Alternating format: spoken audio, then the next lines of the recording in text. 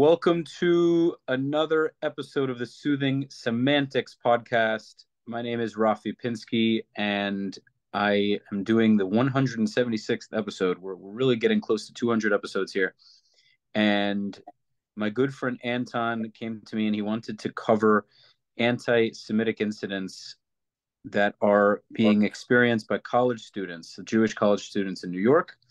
So I have two young gentlemen, Isaac and Gavriel, and they wanted to give their experience. They wanted to share their experience on the Soothing Semantics podcast. So, gentlemen, thanks for joining me. We'll start with Isaac. We're going to go into the entire anti-Semitic situation, but give us a little bit of a background on who you are and what you're doing in school, essentially. Okay, definitely. So, I just finished my junior year at Yeshiva University. I'm at SciSem School of Business. I'm majoring in finance and minoring in real estate finance.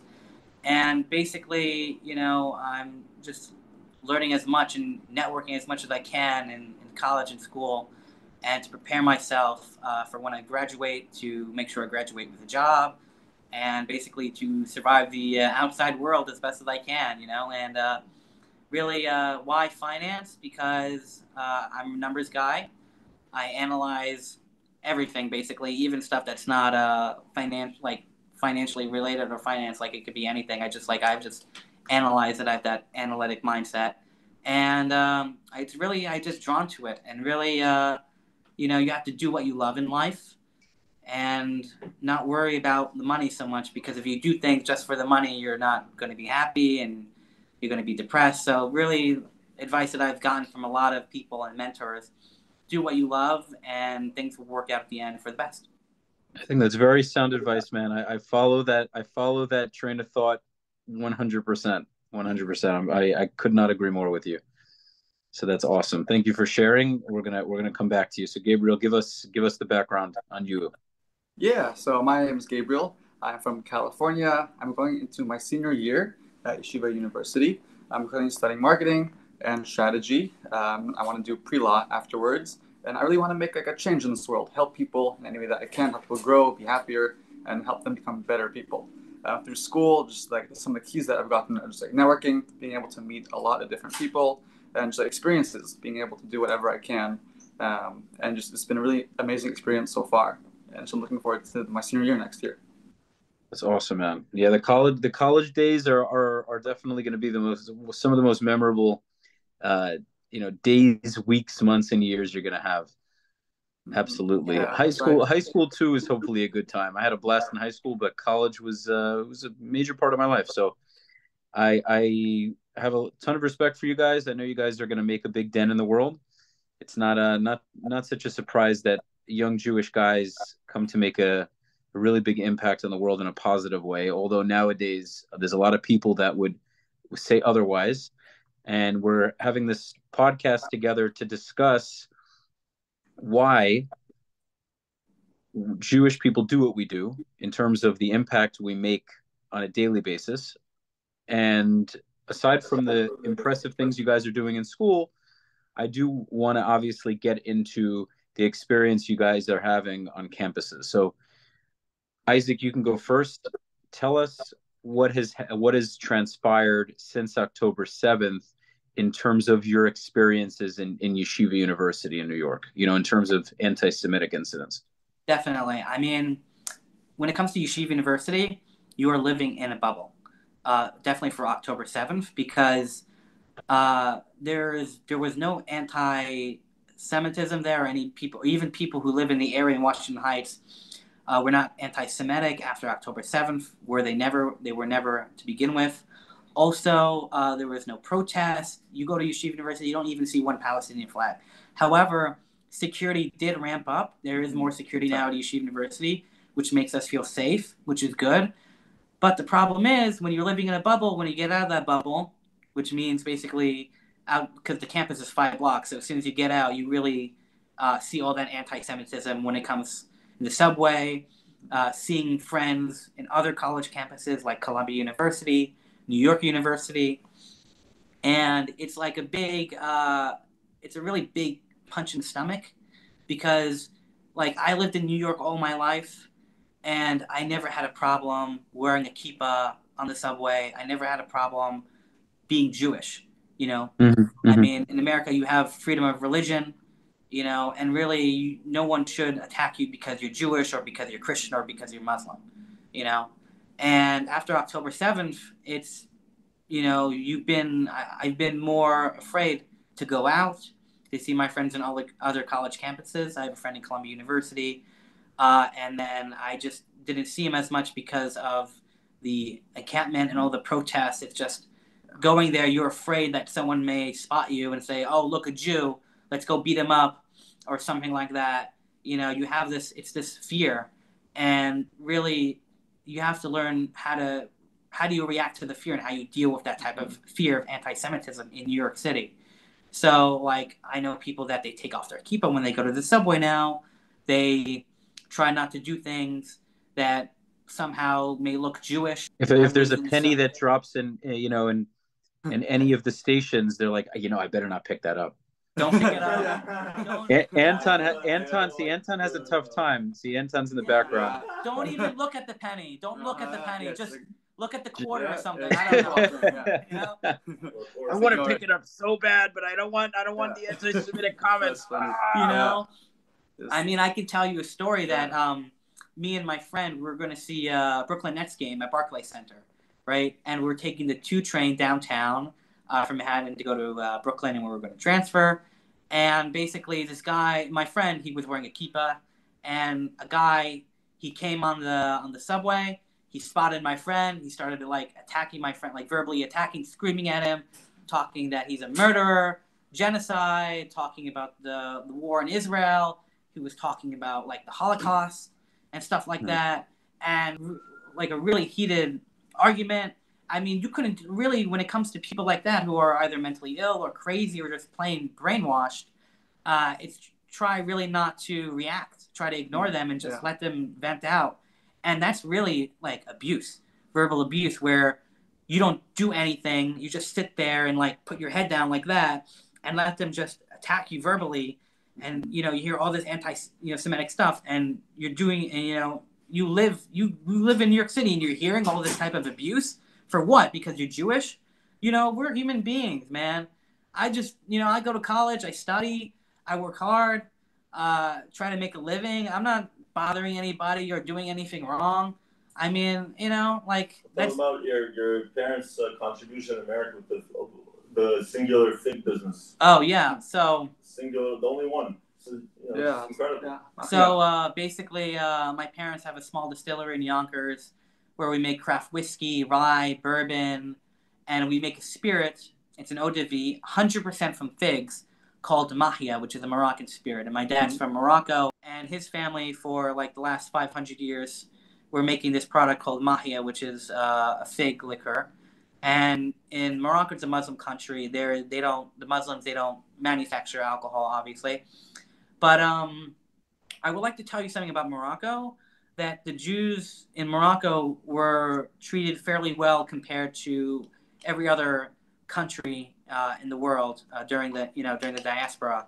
And you have Moroccans who are Muslim and everything, and they support Jews, and it's cool. There's no really so much anti-Semitism when it comes to like Moroccans. You know, my father has a lot of Moroccan Muslim friends, and they don't see, oh, the Jew or this or that.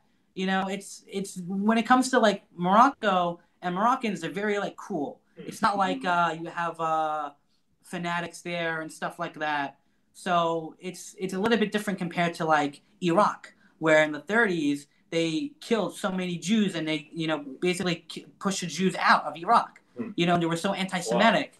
The king of Morocco, the king of Morocco at the time, I think it was Mohammed V, if I'm not mistaken. You know, the Germans came to Morocco, and the SS came to Morocco, and they came to the king of Morocco. They told him, give us the names and a list of the Jews in the country. And he told them, no, Jews. Right. These Jews are Moroccans. They're the Moroccan people. You understand? Yep. So he didn't give up the Jews. There were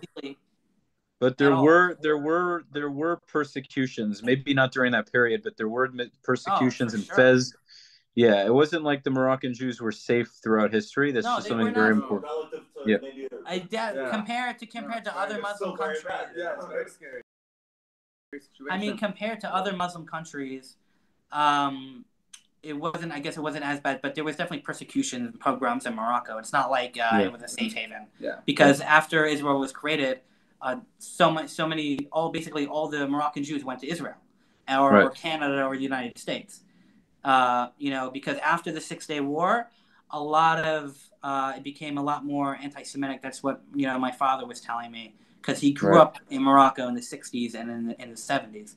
So a lot of people just wanted to leave. Jews wanted to leave Morocco because after the 6-Day War, it just like your neighbor who you would have tea with after the 6-Day War would look at you differently, would hate you, doesn't want to have tea with you. You know what I mean? So like they felt that, and the Jews left basically, and now you have only a couple thousand Jews, not even in Morocco and Casablanca. Right. So let's get back to the campus thing. Let's move back into that direction. In terms of the trains, when you're going on the subway, is it commonplace to see people wearing keffiyehs when you're walking around? Are they just everywhere? Do you feel like you can't wear a kippah anymore? It's very scary. Yeah, because just like you wear the kippah and people give you strange looks.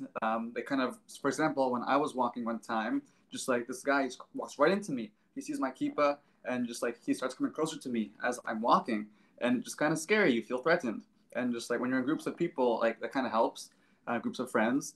But it's a very scary situation to be in, and just like a lot of people, like especially right now, they're looking down on you, like if you're Jewish. And it's just very scary. So to be extra cautious. Oh, definitely. I mean, and let's say if they're having a big protest or something in the city, you will see people with keffiyehs on the subway. Definitely like November, December, January, you would see, even if there wasn't a protest, you would see people wearing keffiyehs. You would like not, just either like on their shoulders, whatever, or some of them would wrap them around. And most of these people are white Americans, not even Muslim, have no affiliation with anything Muslim or Arab. These are just like white woke people who are wearing keffiyeh, thinking that they're supporting a cause or something that's like meaningful or that's the right thing, or freedom fighters. Because it's like you look at the Vietnam War. You have people protesting the war, whatever, and that was Americans protesting an American war. And now people think, because of this, what's going on in Israel and the war and everything, they think it's like, like Vietnam, the hippie movement, let's go protest a war. Let's go call these people colonizers and everything. Because in New York, which is a very liberal city and has very woke people, a lot of woke people, and the woke culture is everywhere, you have, as soon as you give them an opportunity, it doesn't matter if it's the wrong thing, what they're doing. They're just doing it because that's what they always wanted to do. It's like their dream to go into protest. It's their dream to go and call people colonizers and this and that. So, so I have a question. Mind you, I'm a pretty right-wing guy, meaning I'm a conservative, and I'm also quite a Zionist. But I want to play devil's advocate here. Why do you think these people, these woke protesters, are focusing on Israel so much and not, let's say, protesting about Sudan or about Syria, Yemen? Why are they so fixated on Israel? Why is that their focus? Yeah, I mean, number one, I just feel like a lot of people are uneducated on the topic, and it's kind of like they don't have the facts down properly. They don't really know what they're talking about. They don't know the whole story. And if they did, that would help things greatly. Yeah, I mean, so money. They're getting paid by somebody. For sure. So what would you? Think the oil price maybe has to do with? I think what it is that people, they give people money to go and protest, to go do these things, to go and brainwash and educate people. I mean, you have BDS. They go to college campuses and they start talking, basically saying all these lies and fake things to people who, to Americans that are just like learning about it. On campus, they show up, or have you seen this? Or yeah, they just show up. They show up and still leave. Examples. So like I know, let's say you're an average student, you're not liking your classes, and then you have some group that, that's yelling, the shit. What does it look like? I mean, like, let's say like college fairs or like club fairs. Graduations recently. Graduations. You have people wearing a Palestinian flag sash. Guys, let's just keep one voice at a time. One voice at a time. Yeah, go ahead, Isaac. Yeah, for sure. So like basically, like, let's say, for example, BDS, they would go to, let's say you have a club fair in college. They would, like, put a stand there, and they would, like, basically say all these lies and try to, like, it's basically brainwashing, telling these people all these fake stuff about Israel, and that they do this and they do that, and they hurt people, and they're colonizers, and they don't know anything of what's going on. It's not like you have another booth about Israelis talking about, you know, what's really going on, the truth and everything. So they only hear one side. Mm-hmm. You know, they only have one version. Yeah. You know, and that's basically it. And then when it comes to, like, why are they protesting, why Israel is getting all this attention, is because you have all these pro-Palestinian people, let's say in New York City, they go and they protest, you know, day one. They bring people, they feed them lies and everything, and a lot of people are gullible. You have woke people. You give them a chance to protest about white colonizers and stuff like that. They say, "Why not? Let me go paint a sign." So let's play devil's advocate. Let's play devil's advocate a bit, because you say, okay, people don't know what they're talking about. So let's say I came to you as a pro-Palestinian and I said, well, you know, I've been studying this for the last 6 months, and you said, okay, well, you don't really know what's going on. So what would you say to them to make your point? Because if you're saying they don't know what they're talking about, then where do you? I mean, you know, it's just simply educating them on the history of Israel, and you know that the Jews were there for 2,000 years ago. There's evidence, there's artifacts. I mean, you look at 1948, how the Palestinians, and from 1948 till now, they tried to do many peace deals with the Palestinians and two-state solutions. I mean, you look at the Oslo Accords in '93, and you look at, you know, and other stuff like, and Camp David's Accords and everything, and really you have just the Palestinians, you know, rejecting a deal after a deal of a two-state solution. There's so many people that they had no idea that Israel left in 2006 in Gaza. You know, when that's for sure. They don't know any of these fine details. 99% of people. It's very simple. It's very simple. You just educate them on history, and then they start thinking. Yeah. You know, because really, the Palestinians, they don't want these American college students to think. Because as soon as you think, you realize that the Palestinians are feeding these people lies, and pro-Palestinian people are brainwashing these poor, unfortunate people that are believing all this stuff, which is very unfortunate. You know. The thing is, I'm just going to interject. Yeah, go ahead, Gabriel. What were you saying? Yeah, no, I'm just saying, like, if there were classes that could kind of educate people going to college campuses and helping people realize these facts, that'd be very important. So let's bring it back. What I'm going to say is people are going to think the way they think, and Jews need to focus a lot more. Jewish people. One thing I've noticed very quickly is that Jewish people need to stop trying so hard to prove their points to the world. They need to instead state their points very strongly and stand on them. And so what I'm going to say is to the both of you, my suggestion to you, I'm not I'm not a very religious person. I'm an extremely proud Jew. I think Anton probably told you I was in the army. So for me, I don't wear a kippah just because I'm not necessarily practicing. So I feel, you know, and I wearing a kippah could be a sense of pride. I could do that, but that's just how I've seen it, you know, just as someone who doesn't really do the day-to-day so much. But in terms of going to New York, I feel like the next time I'm in New York, I want to wear a kippah just because. And what I would say, you'll get some reactions for sure. Yeah. I'm fine with that. What I would say to you guys is, don't be afraid to wear your kippot, and if you need to walk around with some more people to feel safer, so be it.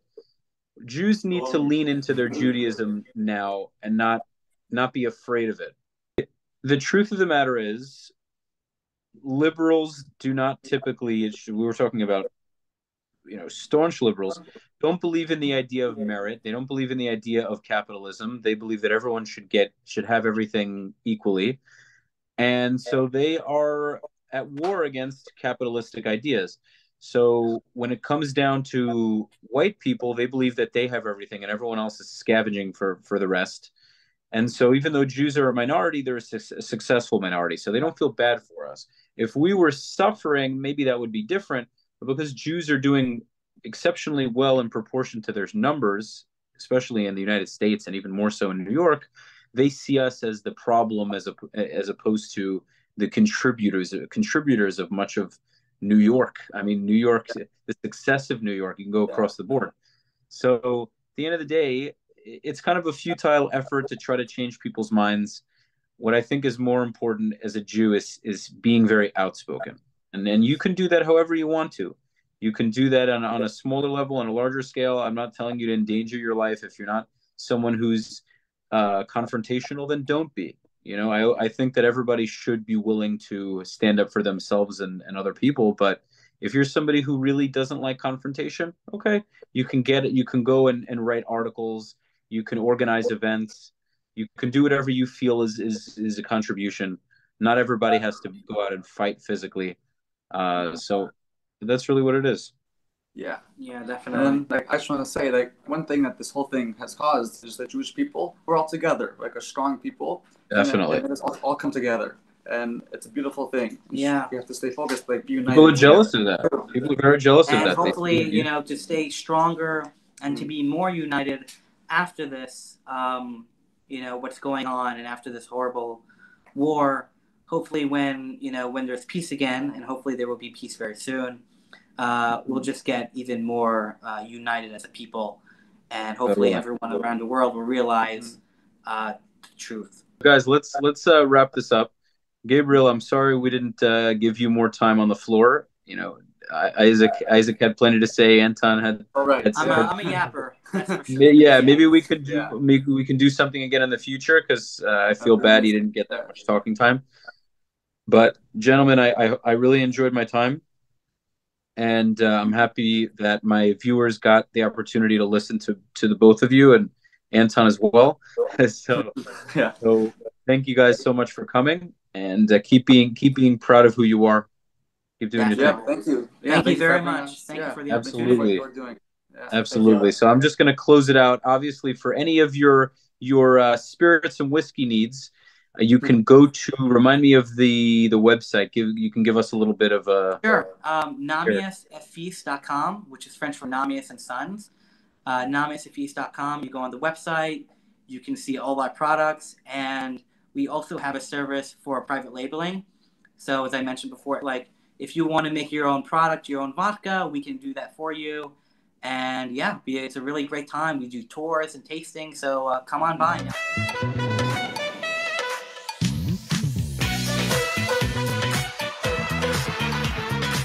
It's time to party.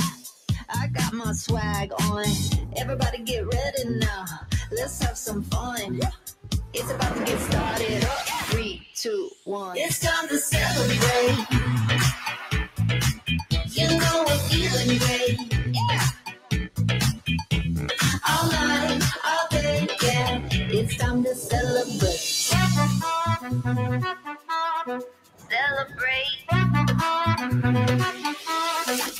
It's time to celebrate. All night, all day, yeah. It's time to celebrate. Sorry, Isaac and Gabriel, thank you guys so much. This has been another episode of the Soothing Semantics podcast. Of course, ladies and gents, for all of your real estate needs in South Florida, you know who to call. Make sure to check out my newsletter. Follow me at Rafi the Realtor. Going to attach Isaac's family's distillery website link in the description. So make sure to check it out. Support them. And I will see you on the next episode.